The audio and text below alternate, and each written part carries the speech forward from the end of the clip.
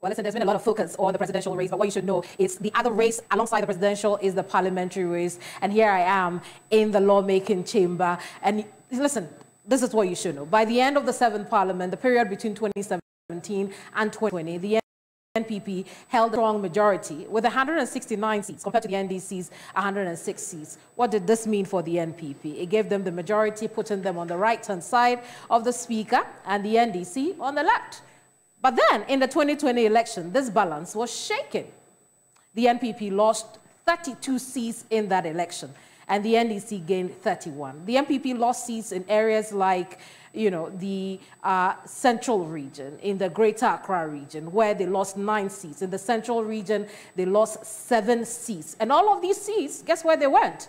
To the NDC. But the NDC also lost some 2 seats in the Savannah region.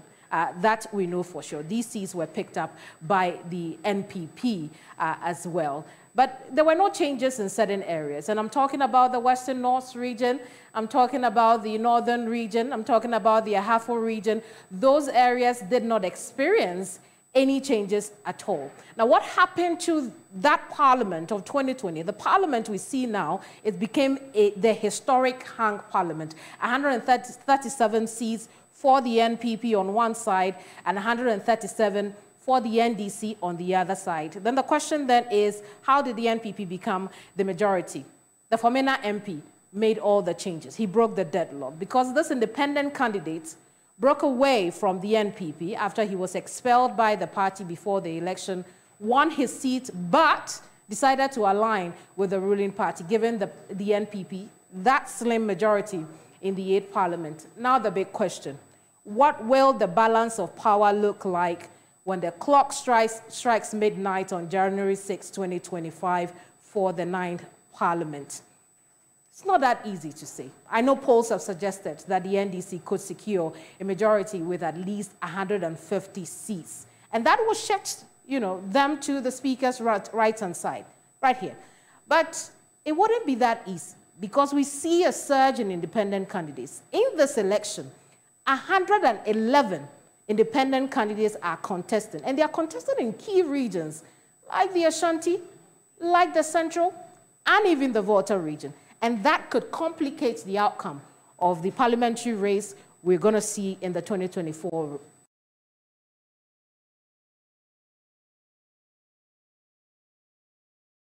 polls. And I'll give you an example. The incumbent NPP MP for Agona West is now running independently. Now, if multiple Fomena-style access occur, what we are going to see is that a clear majority will elude either party. And that is why the balance of power in this election is unpredictable. Alfred.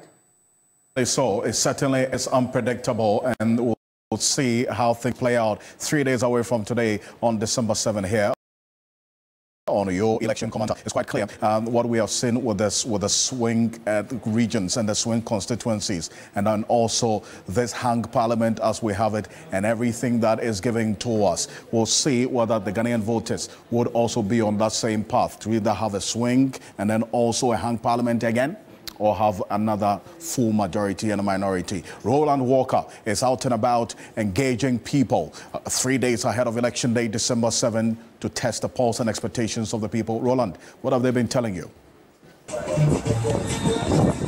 Well, certainly. So we're coming to you live, as already indicated from the studio, right here, just around the Tetekwashi interchange area, just close to the Accra Mall. Certainly, it's a beehive of activity. We have a number of people who have also turned the place into some trading areas. And you know that issues about making or eking a living have always been paramount when it comes to many of the issues. I want to speak to a number of people and we want to gauge what their own concerns are, on what benchmarks would they be using. The polls are stating that education will be a key issue, economy will be a key issue, access to health, infrastructure, and unemployment. All right, so let me quickly just start and see whether I'll get some few Madam, please come as well. And then also, let me have you as well. What's your name in the first place? My name is Akwesi Adei Kukru.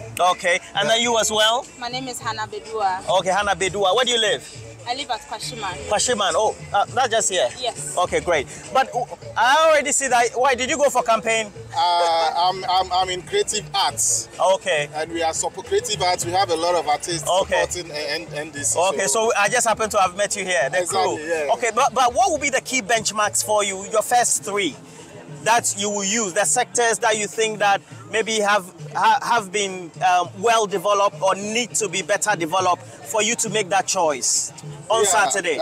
These are the things I'm looking at. Education-wise, the MPP came and said free education. It's nice.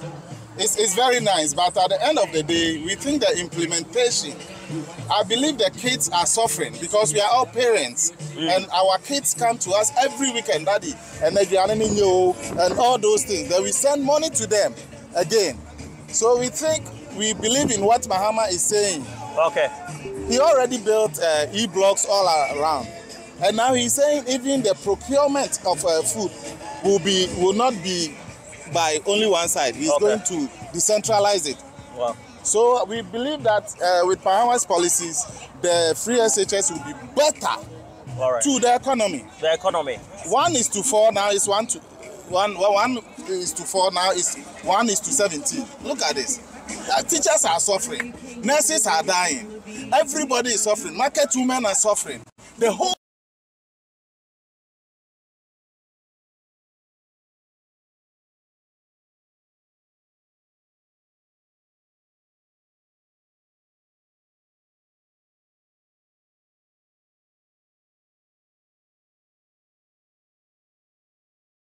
and nobody can say we are not suffering.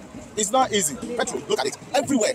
So education, economy. Nobody a converted person. So what's the way your NDC teacher? Thank you very much. Okay, you are Akwesi Adei Kukru. I have met them before. Thank you very much. Let me speak to you. What basically do you do? Basically, I am a business administrator. Okay, you're a business. So it means you work in an office. Yes, I do. But as a normal person, or you belong to a family. You're a family person, yes. or you fend for yourself. No, I belong to a family. Yeah. So you tell me, how okay or difficult is life?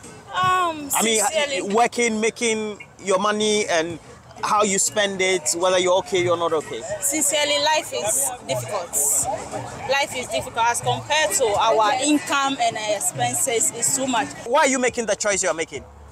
No, Papa Ro. Yes, sir. I think that... You even know my name? Yeah, of okay, course. Great. So why are you making the choice you're making? No. Looking at the situation in the country now, it makes it it's inevitable. The change is inevitable. So we can't help but to come in and help the JDM and NDC to win this coming election. Because the economic situation and the corruption, the looting of the properties and land all over the country, it makes it very imperative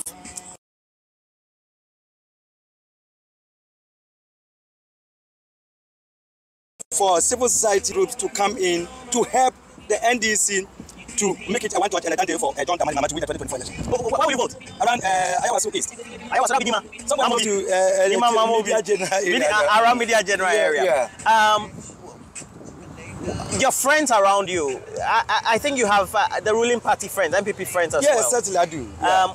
Why are they insisting on voting for their party? Since you're all politicians or you're just... I understand. Some of them, when you talk to them, you get a feeling or you sense that they themselves are not happy with the party. But you see, for the fact that you're a party member and the party losing is painful. So some of them are there. That's why you see that some backtracking, like Alan Chamatin and all that groups and things.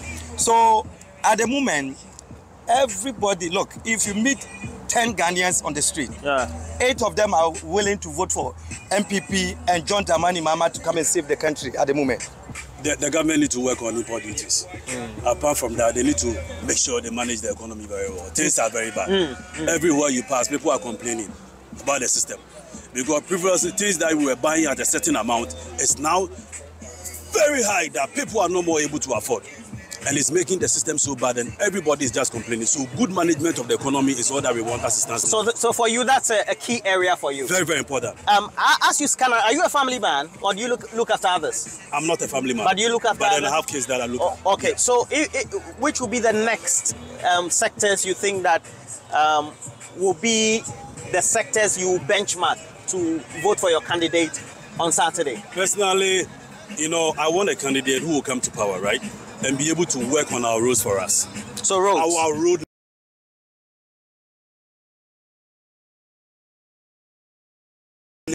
network is very, very bad. Road and transport. We want the system whereby these people will come to power and be able to consider our inner community roads. Very, very important. I want a system whereby each morning when I move out from my house, I'm able to drive on a good road to be able to hit the highways before I go and do whatever business I'm going to do. I don't want a system whereby I wake up in the morning, drive on a very bad road before I get to what? The main roads in town.